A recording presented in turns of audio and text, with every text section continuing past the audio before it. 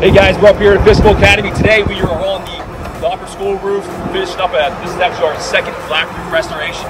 So yeah, let me show you what's going on. Oh. This detail here you can see is pulled away. We're out here about every day trying to fix these minor leaks here, and it's getting pretty costly for the school. So we would come up with a plan, a good solution for these guys. So we had our friends at United Asphalt come out and do a peel test, see what kind of products they had that they could spec for us.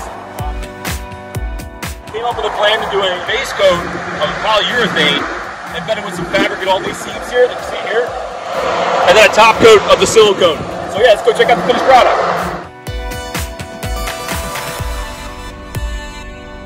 Right now we're applying the ArmourProof coating AP6300. It's their liquid wall pad. Anytime we do a silicone roof, it tends to get a little slick.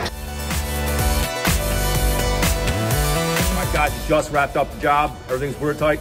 Thanks for watching. See you next time.